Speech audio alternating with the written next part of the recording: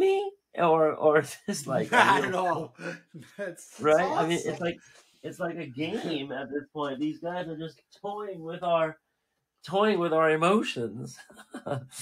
um, we could just follow it through. So now we're seeing I mean, there's a great story here too. Like these guys are all chained up here in the chamber of death. There's skulls all around. Same with Plug. These foreground elements, right? Like coming in front, and there's being a whole other layer of here, of storytelling here. Showing you all the debris and all the helmets and all the equipment. Then we get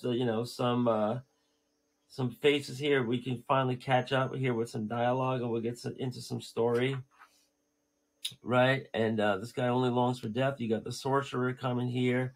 Look, he's floating the sword, and then he's cutting the guy's chain, and then the guy's going on the attack of the guards.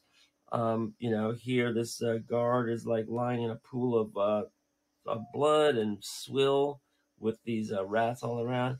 And this is great when something we got to talk about, Kurt, is when you're drawing figures that are really small in the background. How do you do the face?